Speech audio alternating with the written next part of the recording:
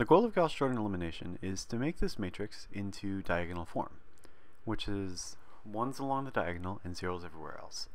So we start by taking the upper left number, the 1, and using it to get rid of the numbers below it, the 3 and the -1.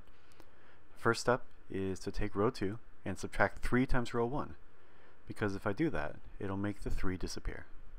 So my first row doesn't change, 1, 1, 1, 7. My second row becomes 0, because 3 minus 3 times 1 is 0. -1 minus 3 times 1 is -4. And 1 minus 3 times 1 is -2. 21 minus 3 times 7, 21 minus 21 is 0. So my second row becomes this. To eliminate the -1 in the last row, I'm going to take row 3 and add to it row 1, because -1 plus 1 will give me 0. So when I do that, my row becomes 0. That's why I chose the action I did. 2 plus 1 is 3, 2 plus 1 is 3, and 2 plus 7 is 9. And so after my first set of actions, I was able to get rid of everything except for the 1 in the first column. And that's good. That's the first step. The next step will be to take the second column and make it so that there's a 1 in the middle position and a 0 above it and a 0 below it. This will be easiest to do if that -4 there is actually a 1. And so I'm going to take my second row and multiply by -1/4, -1/4. That'll change a -4 into a 1. It'll change the other numbers in the row as well, but it'll give me something that I can use to eliminate the numbers above and below it. So my first row is still 1, 1, 1, 7. My second row becomes 0, 1, 1/2. -2 over -4 is positive 1/2. And then 0, 3, 3, 9. Now that this number is a 1, I can use it to get rid of the numbers above and below it quite easily. I can figure out what action to take fairly easily from that. So I use this 1 to get rid of the 1 and the 3. And to get rid of the 1 above it, I'm going to use row 1 minus row 2 and replace row 1 by that. I use 3 minus 3 times row 2 to get rid of the 3 as well.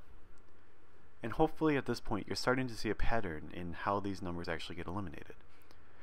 If I do both these actions, my top row becomes 1, 1 minus 0 is 1, 1 minus 1 is 0, 1 minus 1/2 is 1/2, and 7 minus 0 is 7.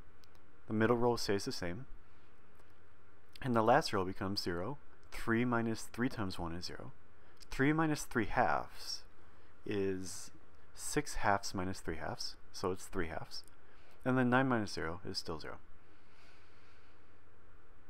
And so after this next set of actions, I end up with exactly this.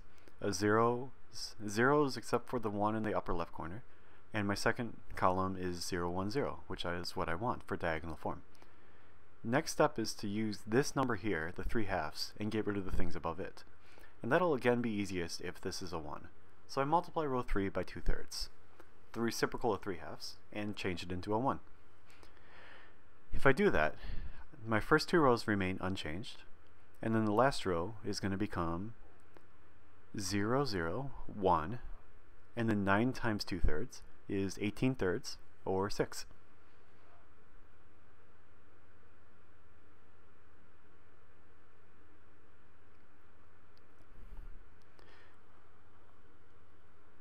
Now that this number is a 1, I can use it to get rid of the numbers above it by multiplying row 3 by 1/2 and subtracting it from rows 2 and row 1.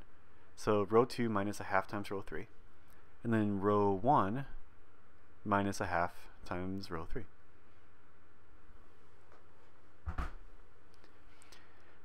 So I perform these actions. My last row is going to remain unchanged.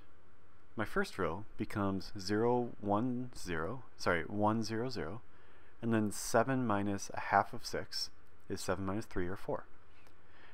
This one becomes 0, 1, 0, and then 0 minus 1/2 of 6 is -3, and the last one remains unchanged, 0, 0, 1, 6.